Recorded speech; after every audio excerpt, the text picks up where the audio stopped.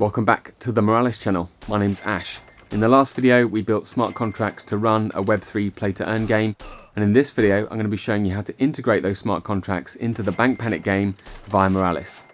So the first thing you need to do is go and clone down the code base from the Git repo in the link in the description so that you can follow along. We've deployed our smart contracts to Polygon's Mumbai testnet, so in the environment variables file we've added those addresses here. These are available to copy from Remix where you deployed them, or via any Mumbai testnet block explorer. But if you haven't deployed your contracts yet, then I show you how to do that via Remix in the previous video, link also in the description. This line here is the URL to your Moralis server, which you can grab from your moralis.io account under the server instances details. And once you're finished with the environment variables file, it will link the front end on the client side to the back end. Now your Moralis server is important to our play-to-earn game because it will be running the cloud functions. These are a set of server-side JavaScript functions that programmatically sign transactions as an admin role. Let's get into how that works. First, the cloud functions. Let's sign into our Moralis account, either create a server or click on one that we've already created. Click on cloud functions. Now, this is where you can either paste or sync a file in your local code base with this Moralis server instance to run some server-side code. And these are going to be the functions that are running our admin account. And these will all be included in the code base. Here we're defining the function for when a player wins, which will then call the play-to-earn game contract, which will distribute the winnings via an on-chain transaction. The admin functions in this cloud file are going to be dealing programmatically with all the escrow interactions that are needed to be automated. So these cloud functions need to be pointed at the deployed play-to-earn smart contract, and we also need to include that smart contracts API as well. We define the cloud function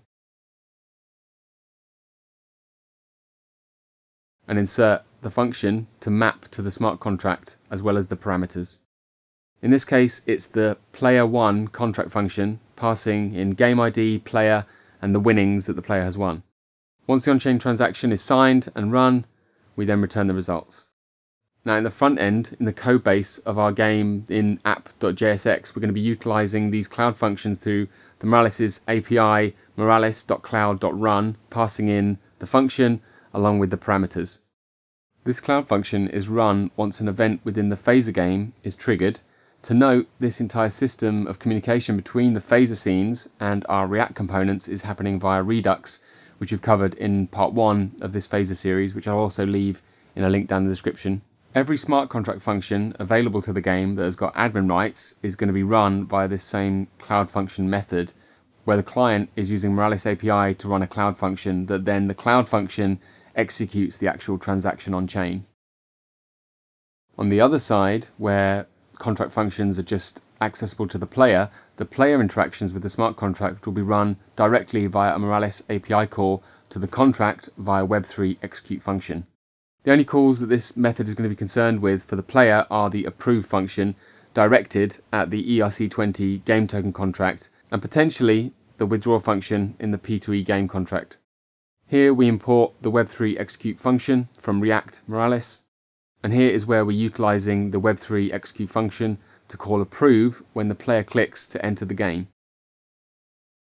So that about sums up the approach to integrating play-to-earn into our Bank Panic game.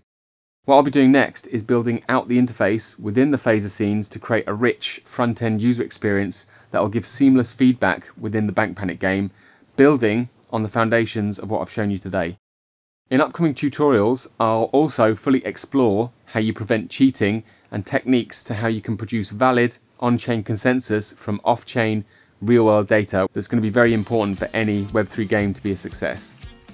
In the meantime, you can follow along with my progression and fork the actual code base itself for this game on GitHub. Thanks so much for watching, and I'm going to see you in the next one. Happy biddling!